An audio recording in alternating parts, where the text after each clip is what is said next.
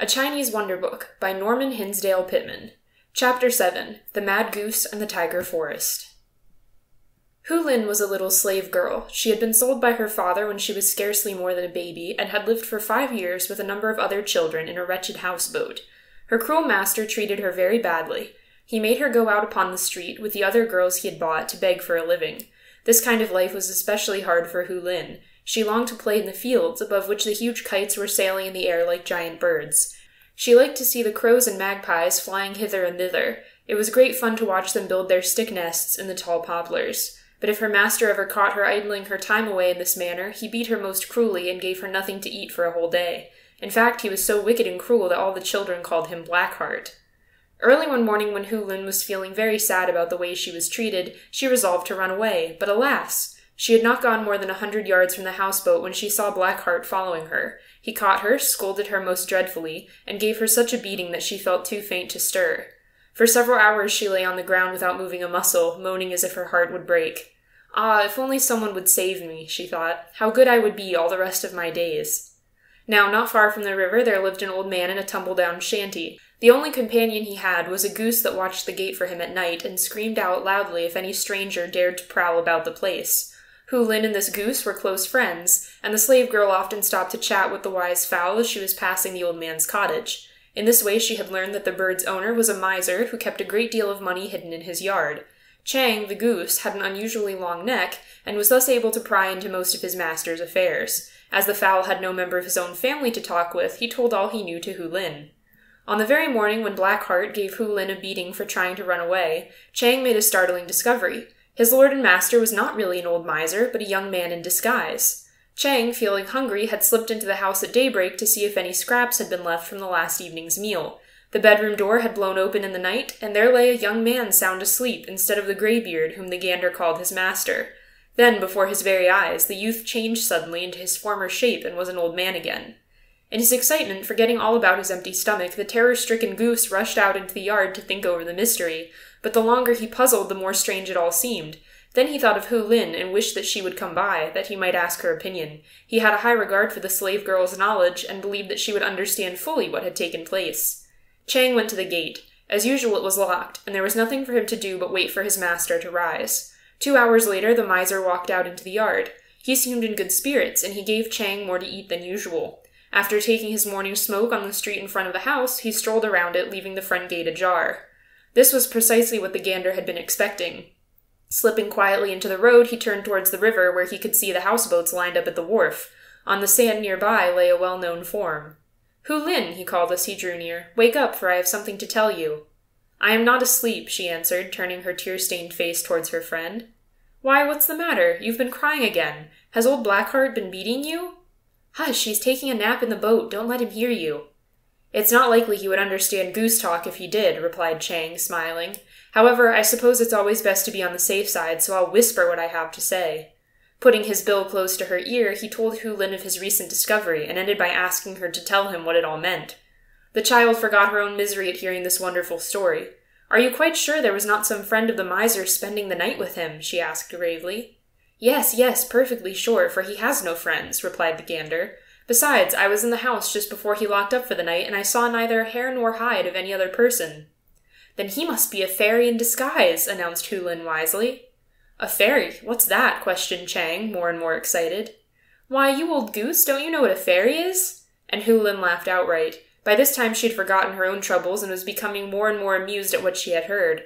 "Hark," she said in a low tone and speaking very slowly. "A fairy is—" Here she lowered her voice to a whisper. The gander nodded violently as she went on with her explanation, and when she had finished was speechless with amazement for a few moments. "Well," he said finally, "if my master is that kind of man, suppose you slip quietly away and come with me, for if a fairy is what you say he can save you from all your troubles and make me happy for the rest of my days." "I wonder if I dare," she answered, looking round fearfully towards the houseboat, from the open scuttle of which came the sound of deep snoring. Yes, of course," coaxed Chang. "He gave you such a beating that he won't be afraid of your taking to your heels again very soon." Hurriedly they went to the miser's compound. Hu Lin's heart was beating fast as she tried to decide what to say when she should actually stand before the fairy. The gate was still partly open, and the two friends entered boldly. "Come this way," said Chang. "He must be in the backyard digging in his garden." But when they reached the vegetable patch, there was no one to be seen. "This is very strange," whispered the gander. "I don't understand it, for I have never known him to grow tired of work so early. Surely he cannot have gone in to rest." Led by her friend, Hulin entered the house on tiptoe. The door of the miser's bedroom stood wide open, and they saw that there was no one either in that room or any other room of the miserable cottage. "Come, let's see what kind of bed he sleeps on," said Hulin, filled with curiosity. "I have never been in a fairy's room. It must be different from other people's rooms." No, just a plain brick bed like all the rest," answered Chang as they crossed the threshold. "Does he have a fire in cold weather?" asked Hulin, stooping to examine the small fire hole in the bricks. "Oh yes, a hot fire every night, and even in spring when other people have stopped having fires, the brick bed is hot every night." "Well, that's rather strange for a miser, don't you think?" said the girl. "It costs more to keep a fire going than it does to feed a man." "Yes, that's true," agreed Chang, pruning his feathers. "I hadn't thought of that. It is strange, very. Hulin, you're a wise child. Where did you learn so much?" At that moment the gander turned pale at hearing the gate slam loudly and the bar thrown into place. "Good gracious, whatever shall we do?" asked Hulin. "What will he say if he finds us here?" "No telling," said the other, trembling. "But, my dear little friend, we are certainly caught, for we can't get away without his seeing us." "Yes, and I've already had one beating today, and such a hard one that I don't believe I could live through another," sighed the child as the tears began to flow. There, little girl, don't worry. Let's hide in this dark corner behind the baskets," suggested the gander, just as the master's step was heard at the front door. Soon the frightened companions were crouching on the ground trying to hide. Much to their relief, however, the miser did not go into his bedroom, and they soon heard him hard at work in the garden. All that day the two remained in their hiding place, afraid to show themselves outside the door. "I can't imagine what he would say if he found out that his watch goose had brought a stranger into the house," said Chang. "Perhaps he would think we were trying to steal some of the money he had hidden away," she answered, laughing, for as Hulin became used to her cramped quarters she grew less frightened. At any rate, she was not nearly so afraid of the miser as she had thought she was. Besides, she reflected, he can't be so bad as old Blackheart. Thus the day wore on and darkness fell over the land. By this time Girl and Goose were fast asleep in one corner of the miser's room and knew nothing more of what was happening. When the first light of a new day filtered through the paper-covered window above the miser's bed, Hulin awoke with a start, and at first she could not think where she was. Chang was staring at her with wide-open, frightened eyes that seemed to be asking, "What can it all mean? It is more than my goose brain can think out." For on the bed, instead of the miser, there lay a young man, whose hair was as black as a raven's wing. A faint smile lightened up his handsome face, as if he was enjoying some delightful dream. A cry of wonder escaped Hulin's lips before she could hold it back. The sleeper's eyes opened instantly and were fixed upon her. The girl was so frightened that she could not move, and the gander trembled violently as he saw the change that had come over his master. The young man was even more surprised than his guest, and for 2 minutes he was speechless. "What does this mean?" he asked finally, looking at Chang. "What are you doing in my bedroom, and who is this child who seems so frightened?" "Forgive me, kind sir, but what have you done to my master?" asked the gander, giving question for question. "Am I not your master, you mad creature?" said the man, laughing. "You are more stupid than ever this morning." "My master was old and ugly, but you are still young and handsome," replied Chang in a tone of flattery. "What?" shouted the other. "You say I am still young?" "Why, yes, ask Hulin if you don't believe me." The man turned towards the little girl. "Yes, indeed you are, sir," she replied in answer to his look. "Never have I seen a man so beautiful." At last, he cried, laughing joyfully. "I am free from all my troubles, but how it has come about is more than I can say." For a few minutes he stood in a deep study, snapping his long fingers as if trying to solve some hard problem. At last a smile lighted up his face. "Chang," he asked, "what was it you called your guest when you spoke of her a minute ago?" "I am Hulin," said the child simply. "Hulin, the slave girl." He clapped his hands. That's right, he cried. "I see it all now. It is as plain as day." Then noticing the look of wonder on her face, "It is to you that I owe my freedom from a wicked fairy, and if you like, I'll tell you the story of my misfortune." "Pray do, kind sir," she replied eagerly. "I told Chang that you were a fairy, and I should like to know if I was right." "Well, you see," he began, "my father is a rich man who lives in a distant country. When I was a boy he gave me everything I wished. I was so humored and petted from earliest childhood that at last I began to think there was nothing at all in the world I could not have for the asking, and nothing that I must not do if I wished to. My teacher often scolded me for having such notions. He told me there was a proverb, 'Men die for gain, birds perish to get food.' He thought such men were very foolish. He told me that money would go a long way towards making a man happy, but he always ended by saying that the gods were more powerful than men. He said I must always be careful not to make the evil spirits angry. Sometimes I laughed in his face, telling him that I was rich and could buy the favor of gods and fairies. The good man would shake his head, saying, "Take care, my boy, or you will be sorry for these rash speeches." One day, after he had been giving me a long lecture of this sort, we were walking in the garden of my father's compound. I was even more daring than usual and told him that I cared nothing for the rules other people followed. "You say," said I, "that this well here in my father's yard is ruled by a spirit, and that if I were to anger him by jumping over it, he would be vexed and give me trouble." "Yes," said he, "that is exactly what I said, and I repeat it. Beware, young man, beware of idle boasting and of breaking the law."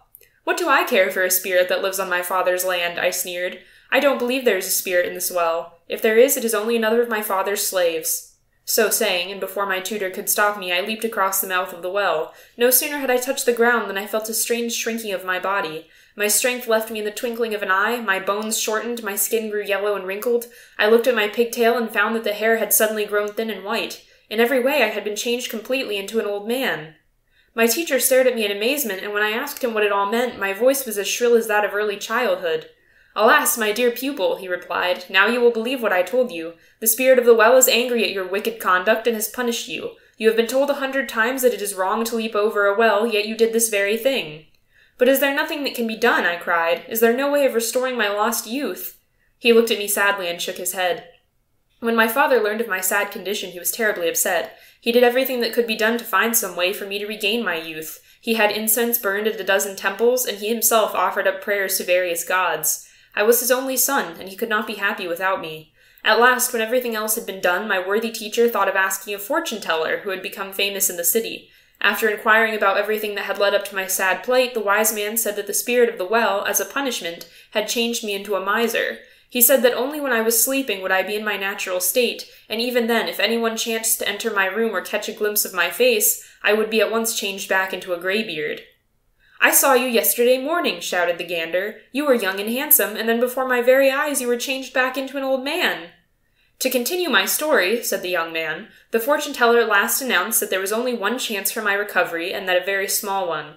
If at any time while I was in my rightful shape, that is, as you would see me now, a mad goose should come in, leading a tiger forest out of slavery, the charm would be broken, and the evil spirit would no longer have control over me. When the fortune-teller's answer was brought to my father, he gave up hope, and so did I, for no one understood the meaning of such a senseless riddle.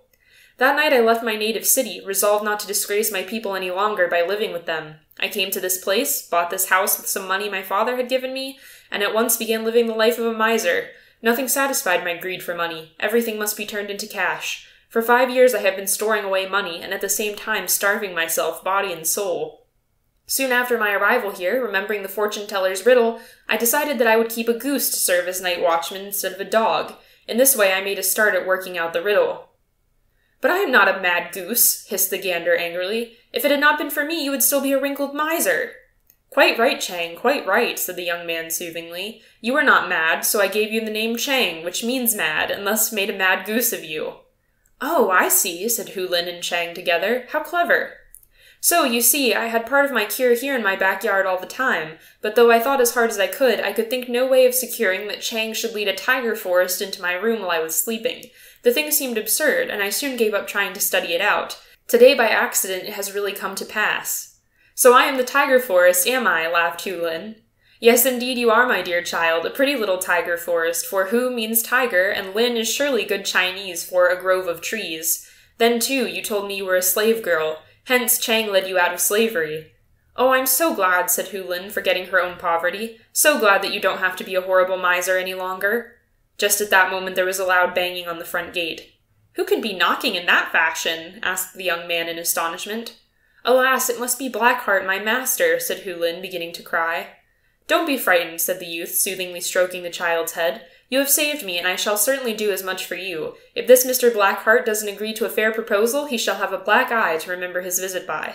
It did not take long for the young man to buy Hulin's liberty, especially as he offered as much for her freedom as her master had expected to get when she was 14 or 15 years of age.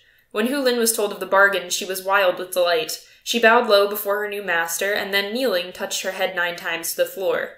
Rising, she cried out, "Oh, how happy I am, for now I shall be yours for ever and ever and ever, and good old Chang shall be my playmate." "Yes, indeed," he assured her, "and when you are a little older I shall make you my wife. At present you will go with me to my father's house and become my betrothed." "And I shall never again have to beg for crusts on the street?" she asked him, her eyes full of wonder. No, never, he answered, laughing, and you need never fear another beating. End of section 7. Recording by Tatiana Chichilla, Columbus, Ohio.